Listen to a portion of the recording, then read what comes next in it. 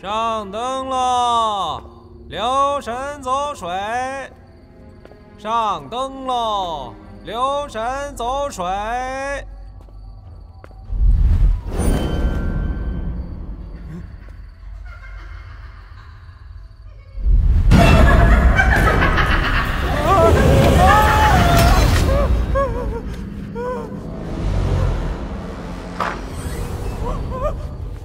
什么事啊？这么大声！好像有鬼！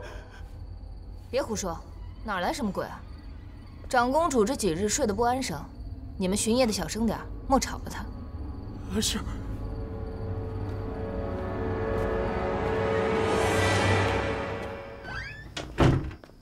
都是些不省心的。又是哪个没眼力劲儿的呀？巡夜的小子们，惯是些不动脑子的。赵姬姐姐现在可是长公主身边的红人，这说话做事的气度是不一样。什么话？惊扰了长公主，受责罚的还不是你我这些内院丫鬟？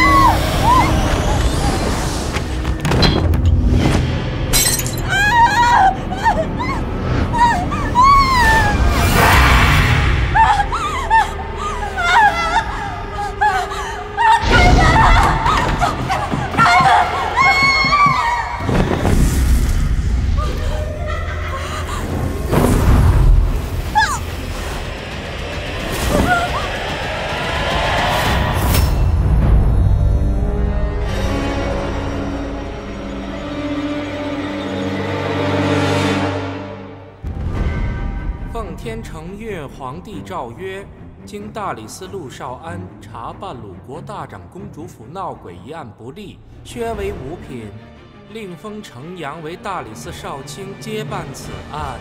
钦此。皇上，臣又不擅长推演，恐怕难当大理寺卿一职啊，还望皇上三思。程阳，你自幼常在我左右，你什么样，朕不知道吗？可是皇帝哥哥。那程阳既不会抓鬼，又不会破案，让他来做大理寺少卿，这外祖母哪还有安生日子过啊？哎，我好像也没这么废物啊。眼下这朝局，缺的并不是有能之士，而是初生牛犊。恰巧我这牛犊世家出身，根基深小人士，别人不会太难为，而我也不会太莽撞。皇上，您这可是找了一把好刀啊！怎么？你不愿为朕刀斧吗？愿不负君望。哎，等等等等，那我外祖母的事儿谁来管啊？你这个笨丫头，本朝堂能善推理的人并不是没有，即使是奉旨办案，找一个帮手不就好了？啊，皇帝哥哥，你这是在教我们作弊呀？既然这样，皇上，臣就再向皇上讨一作弊利器。说，让他做我的侍卫。准。死者生前是做什么的？屠夫。尸体在何处发现？死者家中床边。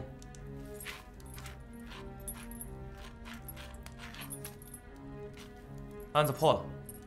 死者生前经常贪图便宜，买生病的水牛来宰，卖不出去的自己也吃，染上了寄生虫，才有如此诡异的死状。奇了怪了，一个壮汉寄生虫就要了命。死者可是单身？是单身。生前有受过伤吗？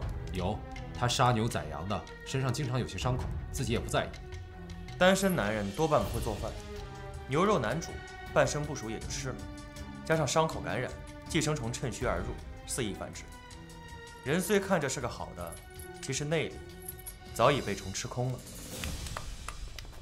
程大人，好，说得好，你怎么想到的？你，哼！开门。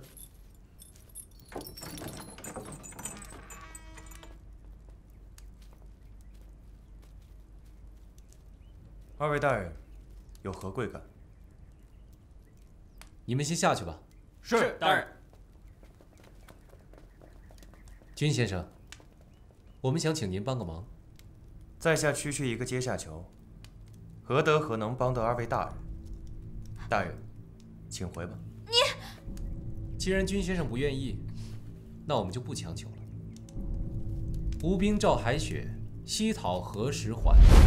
半渡上辽津，黄云惨无言。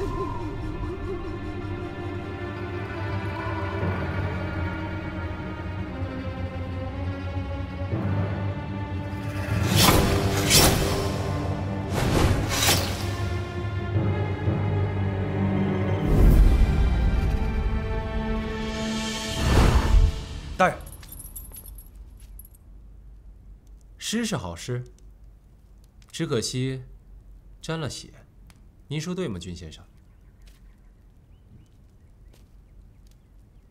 太傅杨子成灭门案，你知道多少？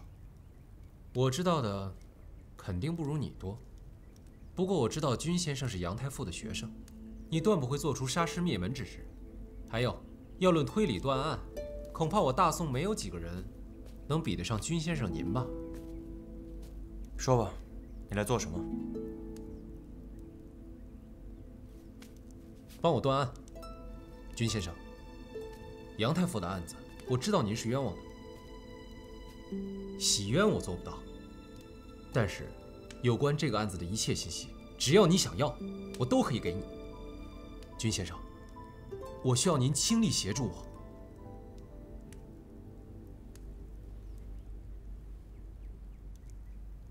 成交。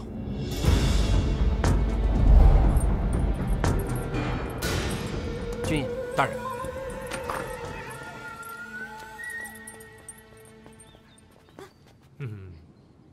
喂，程阳，你这个没良心的，枉我们青梅竹马这么多年，还不让我进去？这不是你该来的地方，在外面乖乖等我。你还和一个刚认识的人同处一室？君爷，没事吧？无妨。这位新上任的大理寺卿不是什么坏人，世家子，任性了些。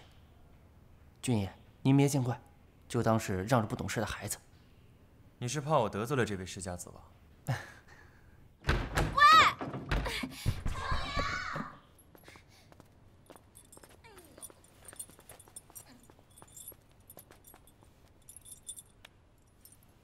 你的侍卫倒是蛮有意思的。哦，不用理他。倒也是，这本就不是女子该来的地方。哼。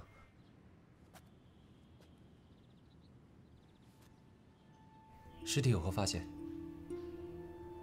走，去案发现场。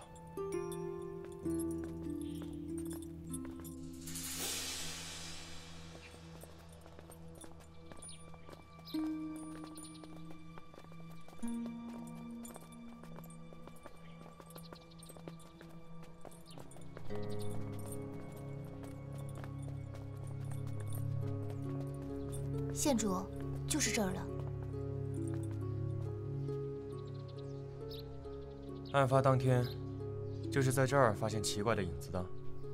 是，巡夜的下人们都知道，赵姬还因此斥责了这些仆人不要吵闹。县主，这个人可是个囚犯啊！有我和程阳在，怕什么？走，县主，他会捉鬼，这青天剑的人都没办法。哎呀，我也不知道了，反正他解决得了。也是，这事情若没个定论，淡下去也好，不然总会要扰人。大长公主已经几日没有休息好了，年岁大的人经不起折腾和惊吓的。放心吧，要是解决不了，我让他好看。走。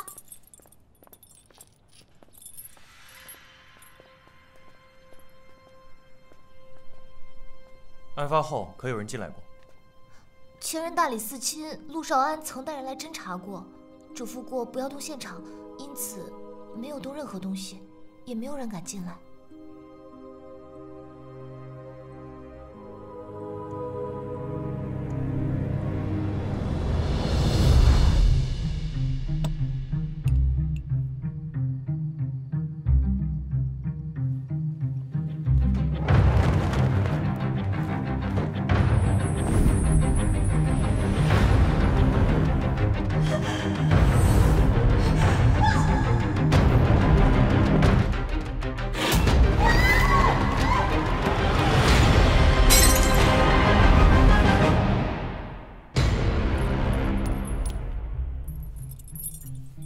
位姑娘，劳烦你去拿一套府中侍女的衣服来。做什么？难不成你要扮女装？你来扮死者，你来扮女鬼。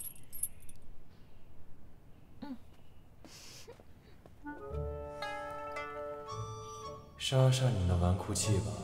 程阳，你换好了没有？你再不出来，我就要被勒死了！县主，您别动，当心白绫勒坏了您的腰。去！我可是自幼习武，这点小事儿哪能伤得了我？县主，您别乱动了，您撑得住，白绫可撑不住了。竟然让我穿裙子，罢了，舍命陪君子。来啦，苏文月，你这个样子，倒真像个吊死鬼嘛！哎，程阳，你女装的样子也蛮不错的嘛。君无教，你说是不是啊？程兄俊美。我们开始吧。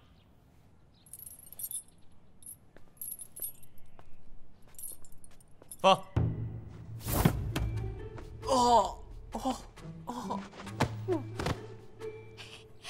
停。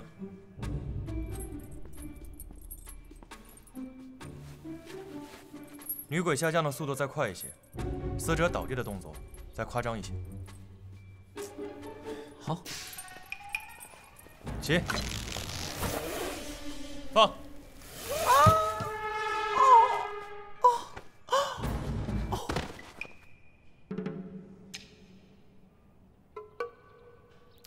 还是不对。啊？可是，以死者倒地的方式和地点来看，应该是这样的。如果有闪躲的话，死者不可能仰面朝天呈大字倒下。文月，你说呢？以我多年自幼习武、多年挨师傅揍的经验来看，正是如此。赵叔，赵姬生前可有咳嗽或气喘的毛病？是有气喘的毛病，倒是很少犯。府中知道的人也不多。您是怎么知道的？案子破了。啊？抓到鬼啦！世上本无鬼，人心生鬼魅。哎，喂！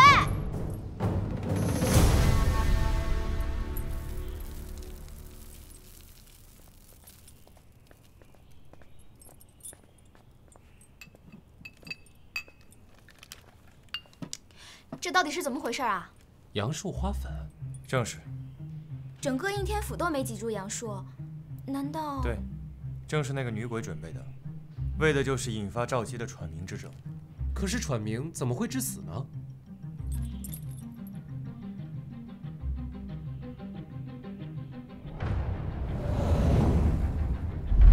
杏仁豆腐甜凉润肺，降火祛湿，但杏仁微毒，中毒后会引起恶心呕吐。只要将未处理过的杏仁磨粉做成豆腐，吃的人很容易中招。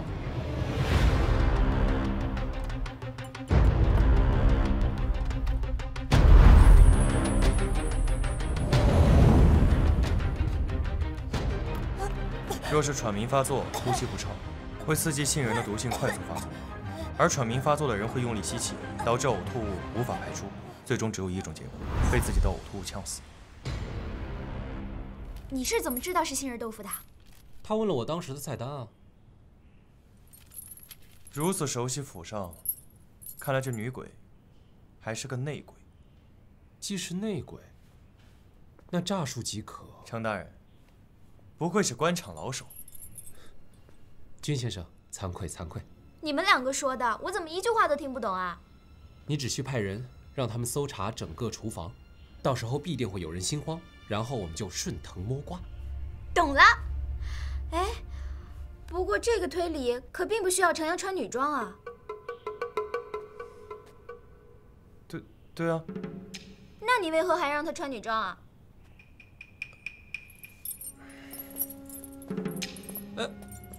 不是，我。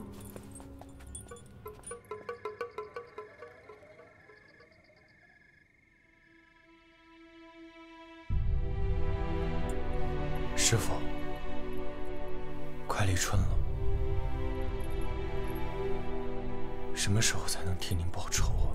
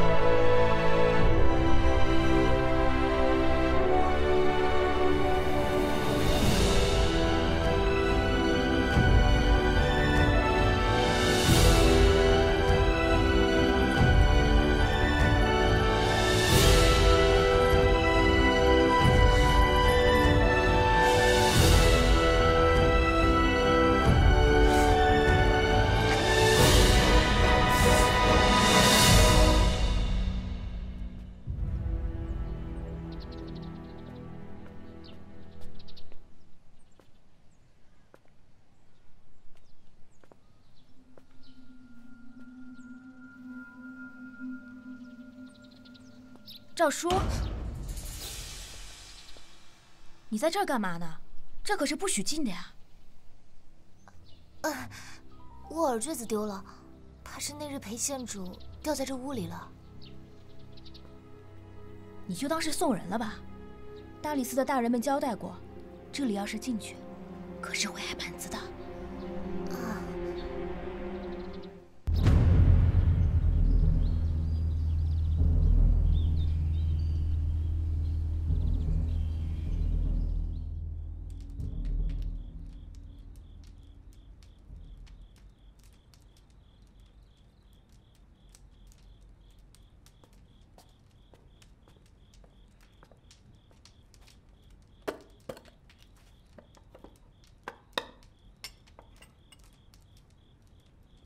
君爷，吃个东西吧。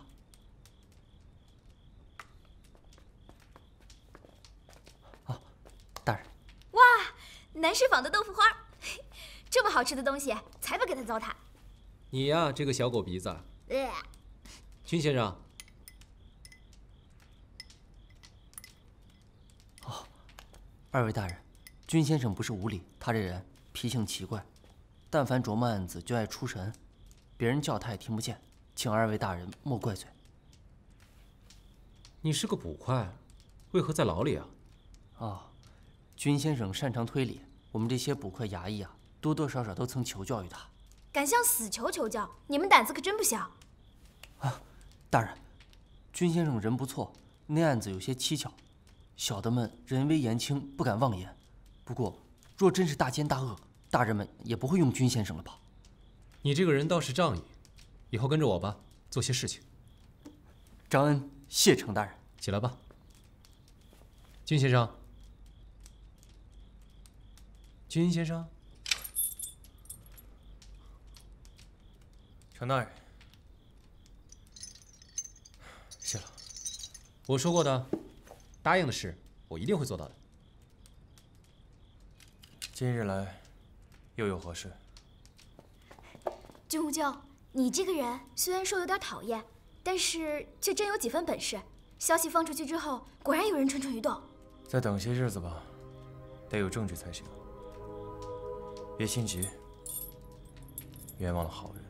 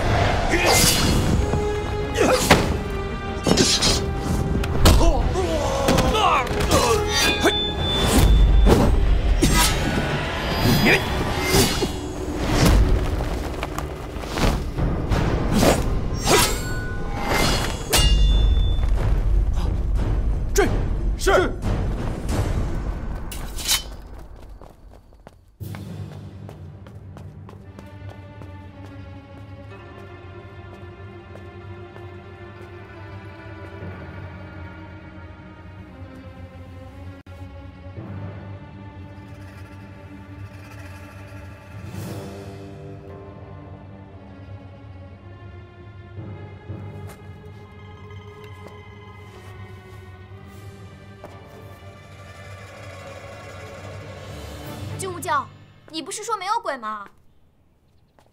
是我大意了。昨夜我派张恩去追查，只不过这个女鬼到长乐坊一带就失去了踪影，我怀疑这个女鬼就藏身其中。幸亏程大人机敏，提早派张恩去调查了一番。多谢夸奖。张恩有什么新的发现？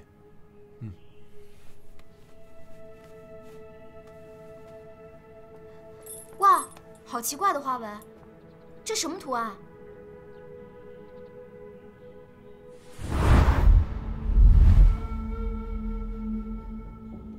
咱们先去趟长乐坊，看看有什么新的发现。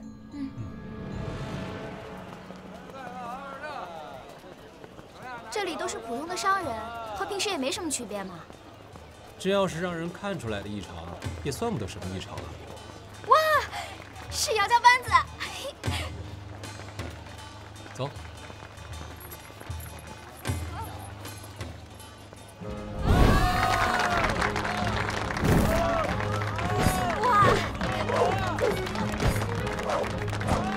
外祖母一直还想请他们到家里表演，可惜继府的规矩太多，江湖中人不愿拘束。外祖母一直也很惋惜。各位父老，倩儿姐姐今日身体不适，暂且回家休息，恳请父老让条路给倩儿姐姐。不行！哎呀，你再演一个！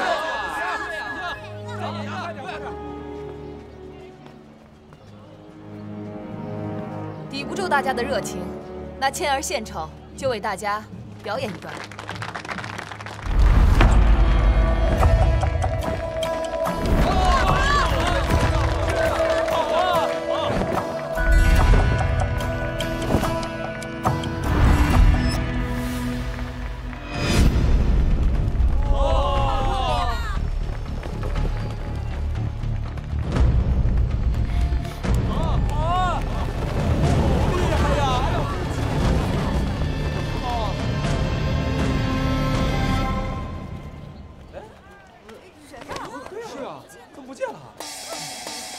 班主回家去了，各位叔叔婶婶、哥哥姐姐们赏个饭钱，小童好给班主做好吃的，明日再来耍新花样给大家看。谢谢，谢谢。哎，瞧见没？这姚家班子可神了，要不是他们走惯了江湖，外祖母真想一直把他们留在府上呢。如果真要留下来，不出半月，你肯定就不想看了。才不是！如果真留在府上，我一天就要看个10回。杂耍幻术不过是有套路的技巧，一天看个10几遍还看不出来破绽，那你是真的有够笨。你幻术，张恩，马上派人以统计京城外来人口为由，查访这个杂耍班子。是。倒是有些大理寺卿的样子。哎，我可一直以绣花枕头自居的。走。幻术。听我外祖母说，赵叔原本是最受信任的，不过被赵娥和赵姬抓了错处，外祖母也不好包庇他，就降了他的位分。因失了主子的宠，行凶杀人。世家大族的内院，什么稀奇古怪的事儿没有？赵叔害死了赵姬，杀人上位，那又是谁杀了赵叔呢？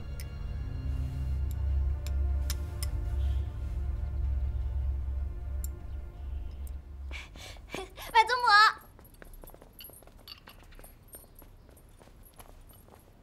长公主，坐吧。程家小兔崽子，你拉我们家文月下水，就是为了这小子吧？长公主，臣只是为了办案。长公主，可否屏退左右？在下有要事相商。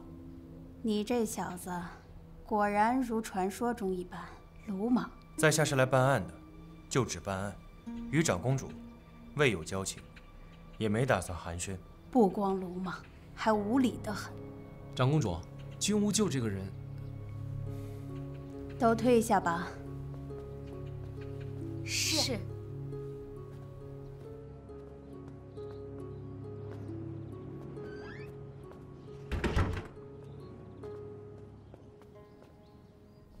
外祖母，我们调查有新发现，但是现在需要您的配合。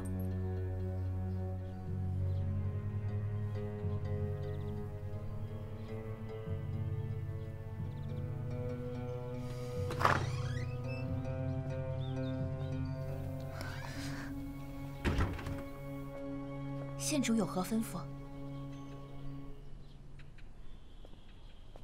你叫什么名字啊？奴名胭脂，是今年刚进内院伺候的。以后你就留在外祖母身边伺候。外祖母年岁大了，怕吵闹，其他人等日常杂物不便，精神伺候的事儿就交给胭脂吧。是。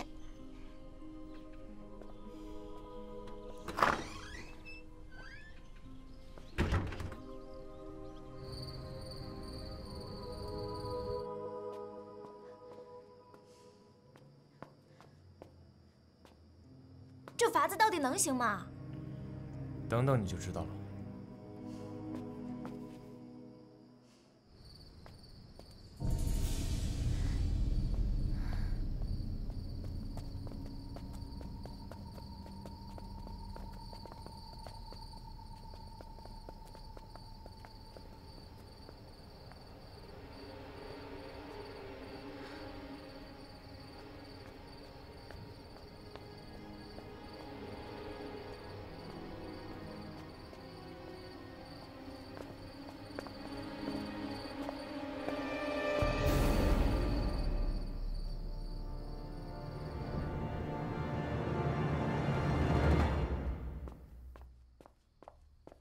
军爷，于要饵了，人手都布置好了吗？都布置好了，万无一失。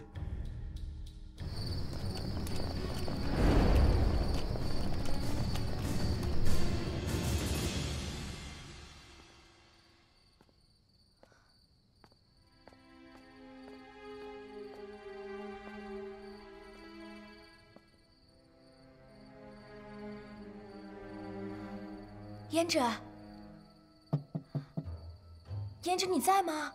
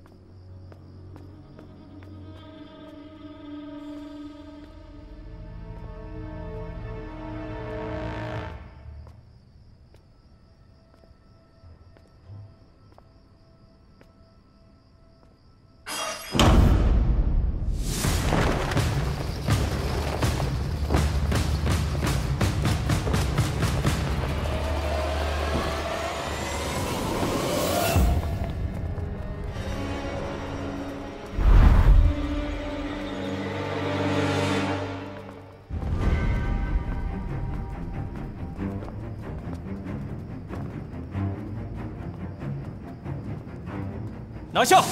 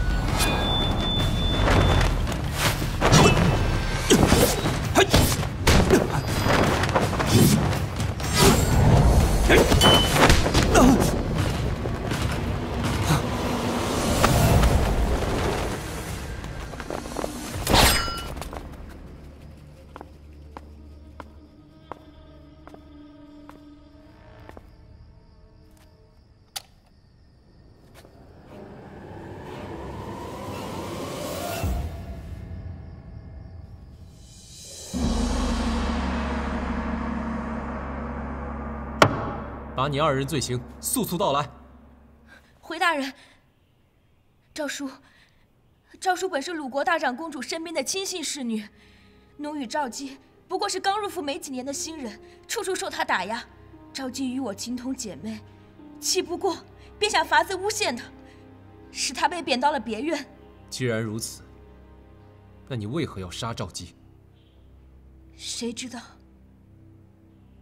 他却成了大长公主身边的亲信之人，反倒不认我这个昔日的姐妹，把我当奴婢般使唤。我心中不忿，想取而代之。那赵叔又是怎么回事？他好像发现了什么。赵叔，这可是不许进的呀。我耳坠子丢了，怕是那日裴县主掉在这屋里了。我一不做二不休，我索性就将他一起除了。你这女子竟如此狠毒！大人，大人，民女真的什么都不知道，民女只是一时财迷心窍，才答应帮他扮鬼的，没想到真的会出人命。民女受他要挟，才一而再、再而三的帮他，请大人明察。你二人罪行证据确凿，赵娥斩立决，姚倩发配3000里。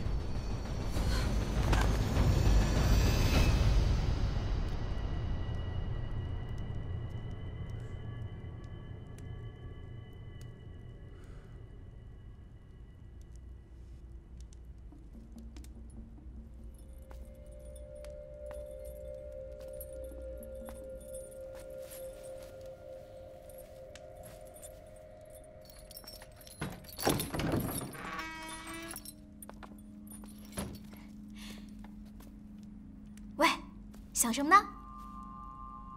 我在想，这个案子是不是破得太容易了？神经病！难不成变成千古谜案你就开心啦？案子都已经破了，你来这里做什么？带你进宫。陛下召我。想得美！陛下召见我外祖母，你和我们一起进宫。到时候啊，我让我外祖母帮你求个情，你就不用在这大牢里待着了。不去。哎，你不用不好意思，你帮我解决的案子，我还你人情而已。我是不想去送死。哎，你这人，我好心好意帮你。我是罪证确凿的杀人凶手，杀的还是当朝的太傅。就算你是大长公主的外孙，也没有这么大的面子。哎呀，君无咎，不把你救出来，我就不是苏文月。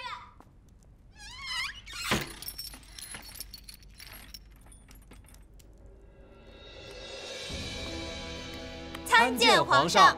免了，免了，都是自家人，坐下吧。谢皇上。皇上，看来您今天很是开心啊，莫非是长公主给您讲了什么好玩的事情了？这不说你们俩的事儿。我俩的事儿？没想到啊，你们俩还有被欺负的时候。程阳，听说你穿女装的样子挺俊美吗？皇上，臣只是为了办案。君无咎那个混蛋！不过，皇帝哥哥，不然你把他放出来吧，我好欺负回去。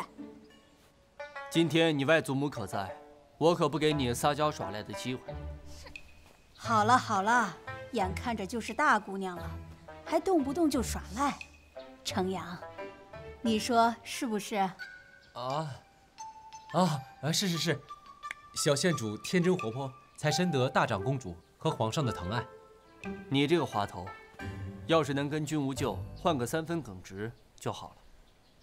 这个君无咎可真是的，不过倒是颇有些才能，怎么会落得如此境地？太傅杨子成还活着的时候，常常提起这个君无咎如此聪慧。宫宴时朕也见过他，是挺有意思。不过，不适合做官。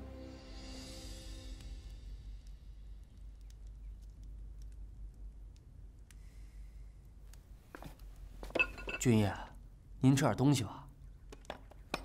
人家2位大人进宫领赏，你这立宫的正主却躲在这儿入定，连顿庆功饭都没有人准备。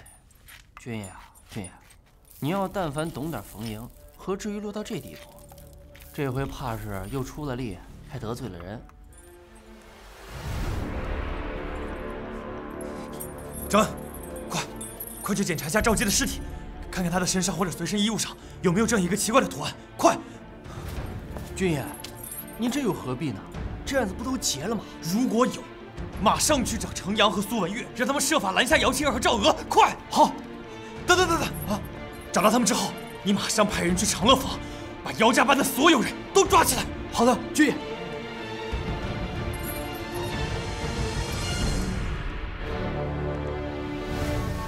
臣准请陛下隆恩，准臣重查太傅杨子成灭门一案。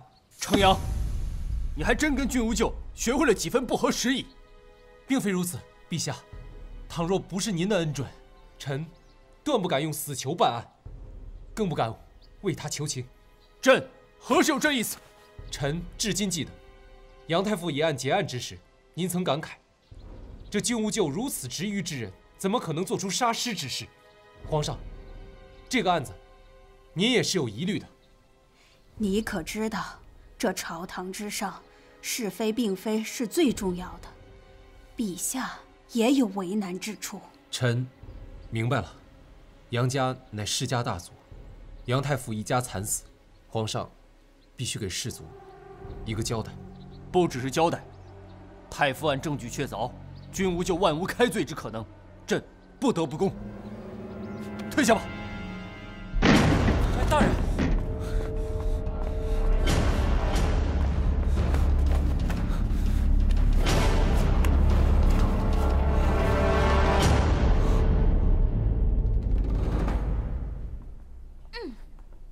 怎么了？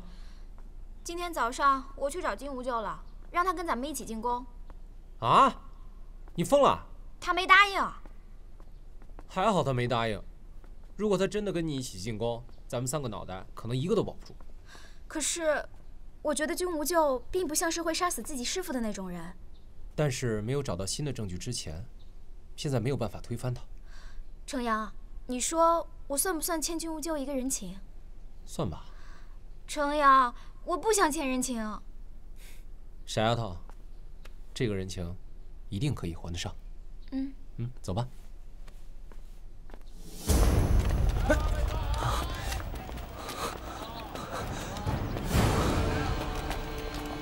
程大人，君无咎。对不起，我们没能给君无咎翻案。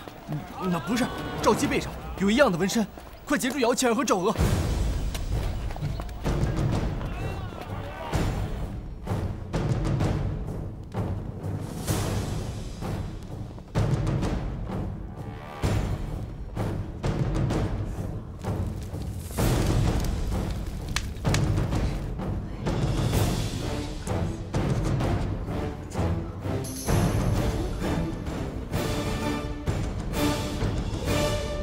3刻已到，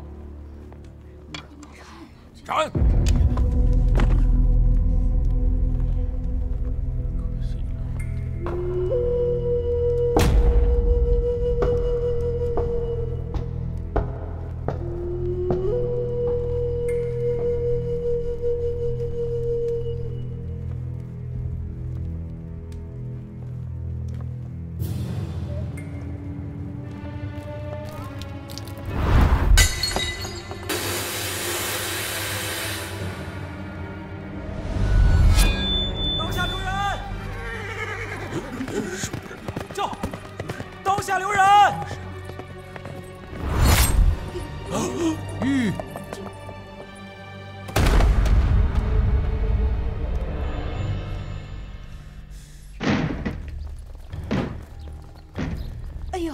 这位官爷，你们这是？找姚家班的。姚家班几日前就搬走了。搬走了？是。走。哎呀！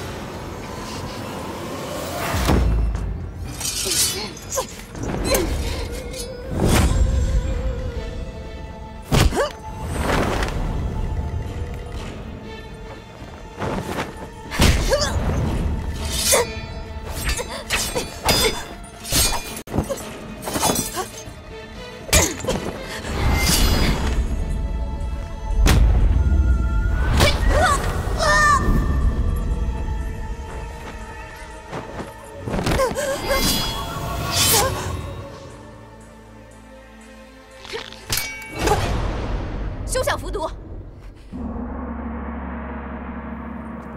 进去。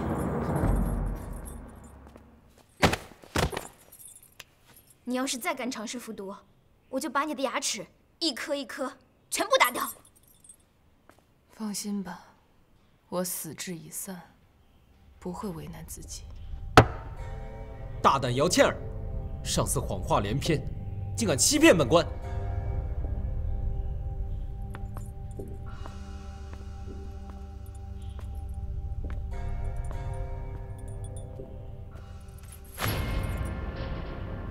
这不是赵安捡到的荷包上那朵花吗？这是北境雪莲，不是你们这些凡人可以玷污的。那你又是何人？死士。金国的、辽国的，还是西夏的？反正不是你们大宋的。眼下只要不是我们大宋的，你们倒也没有什么区别。区区宋氏，我们还不放在眼里。说吧，为什么接近大长公主？下毒。外祖母已是耄耋之年，平平安安的就过了1年少1年，你们居然还给她下毒！毒？又不是只有让人死的这一种。你们想利用外祖母做什么？你猜啊？长公主今日面圣，陛下有危险！长公主，您这是最近休息的不好吧？要不宣太医请个平安脉。你说什么？我没听清。稍等，快去宣太医。撤！撤！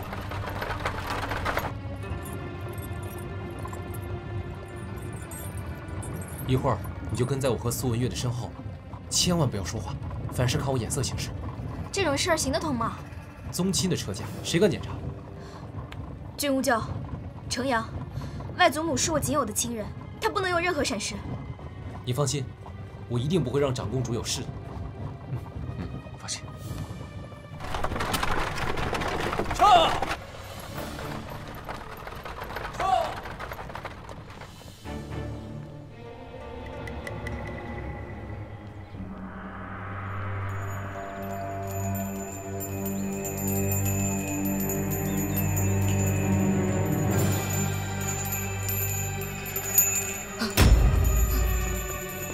长公主，太医马上就到。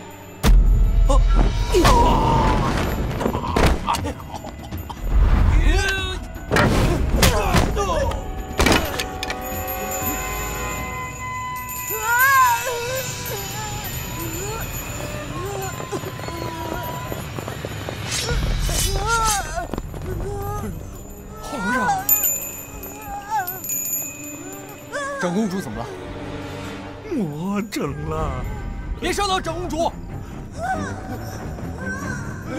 快来人呐！鲁国大长公主疯了！怎么了？鲁国大长公主疯了！去，快去啊！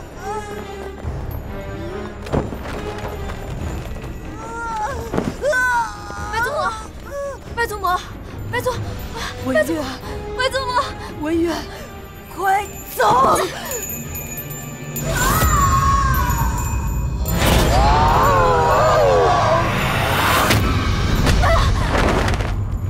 文月，文月，快救外祖母！药房在哪？那边。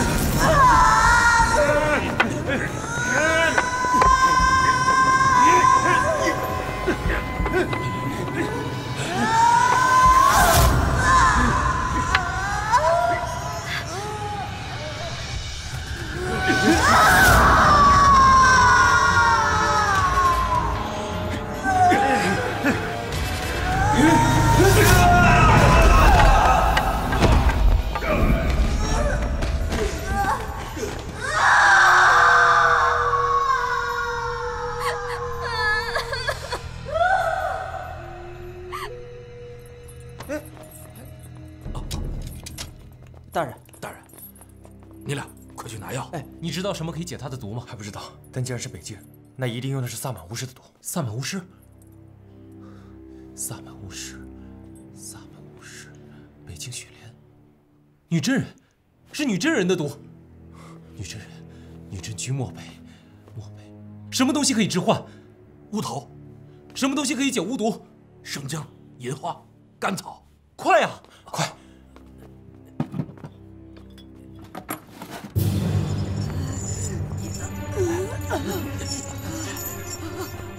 快！皇上，快！命人将所有屋檐上的铃铛都摘下来。快，听他的！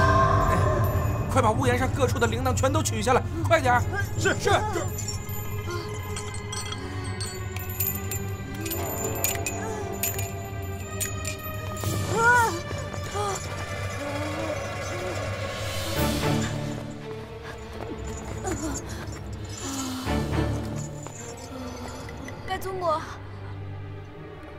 外祖母，薇娅，看到你没事，我就放心了。外祖母，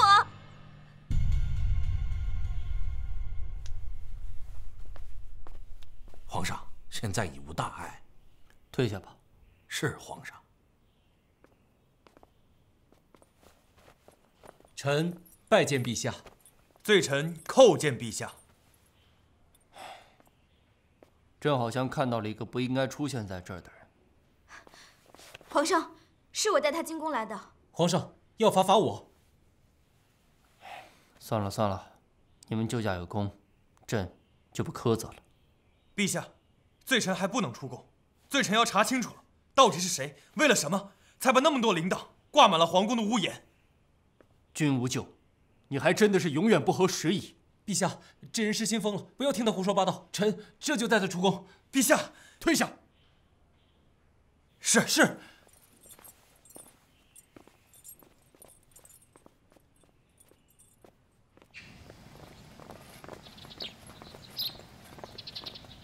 哎，来，宫里的铃铛是谁让挂的？今天见。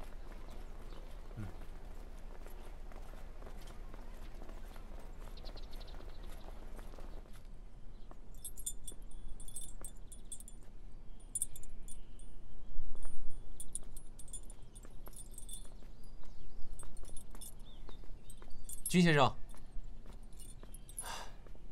听说是钦天监的意思，说是最近风神降临，挂铃铛是为了祈福。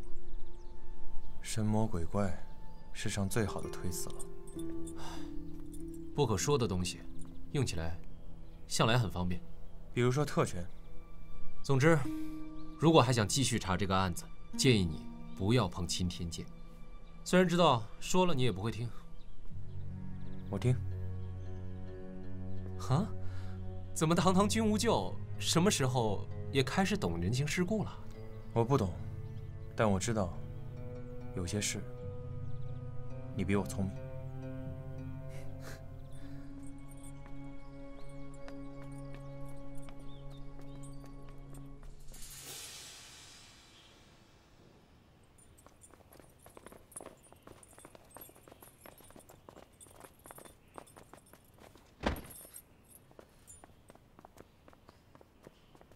你们都赢了，还折腾我做什么？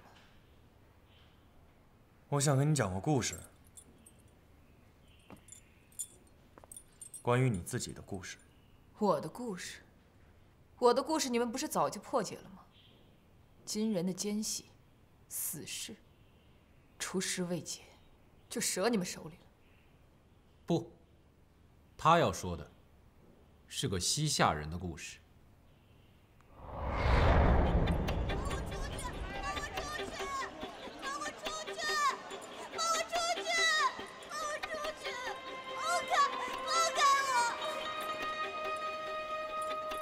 你本是西夏的贵族，却因战败被金国俘虏，成了奴隶。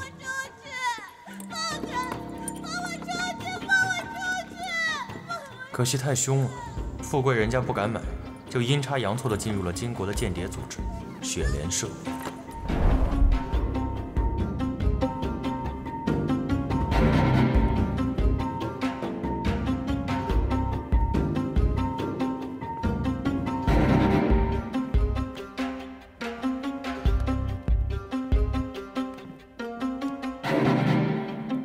你们被培养成了高级婢女，送往大宋。赵姬和赵娥成了鲁国大长公主府里的婢女，而你却没有，因为你有瑕疵。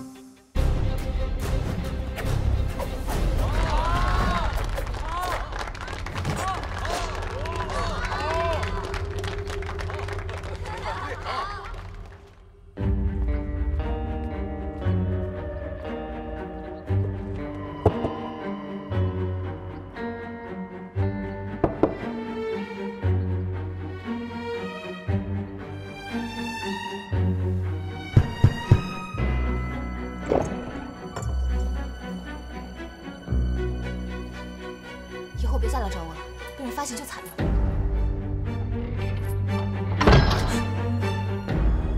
呸！贪图富贵的东西！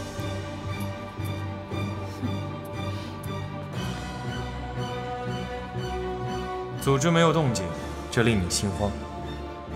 你想做件大事，就策划了整个案件。不过你并不是为了金国，你只是活得太无趣了，想给自己找点存在感。更何况你是西夏人，你并不在意今和大宋起争端，你的国家刚好可以渔翁得利。你胡说！我是金人，你们根本就不懂我们的意图。懂不懂不重要，我只知道你在暴露身份后没有自裁，而是任由我们将矛头指向金国。不知道你属于的组织了解这一切后会怎么想？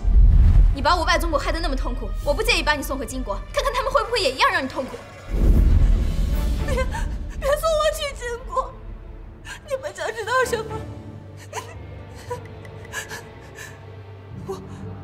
我都说。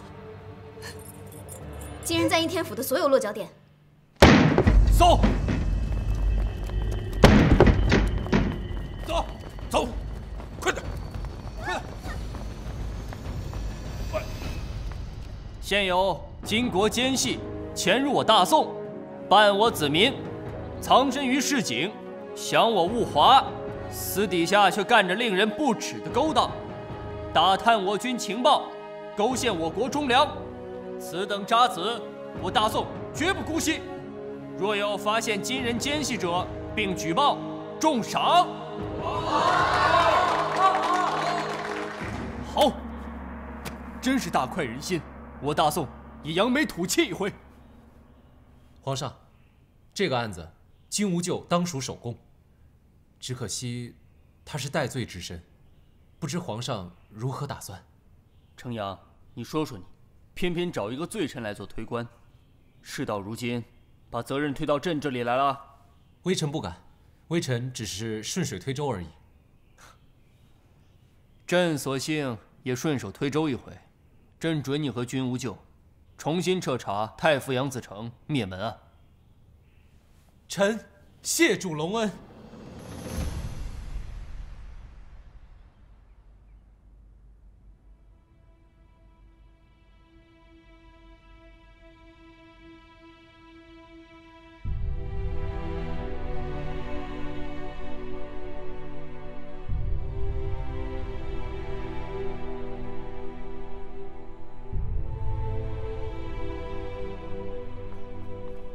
快打开！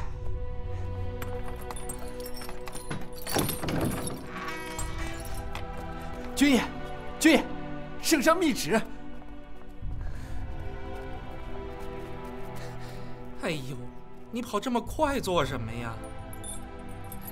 陈公公，密旨到，罪臣君无咎接旨。奉天承运皇帝诏曰：今有罪臣君无咎屡破奇案，戴罪立功。今上听闻其罪另有蹊跷，特下此令，允许君无咎私下探查太傅杨子成灭门案，钦此。罪臣君无咎，接旨。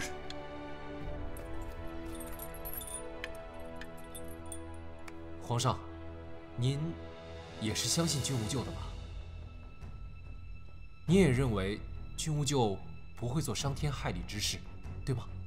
朕只是不想看那么率真的人受委屈而已。更何况，这个世上，让你还有苏文月这丫头，吃瘪的人不多，能留下来，朕干嘛不护着？好，退下吧。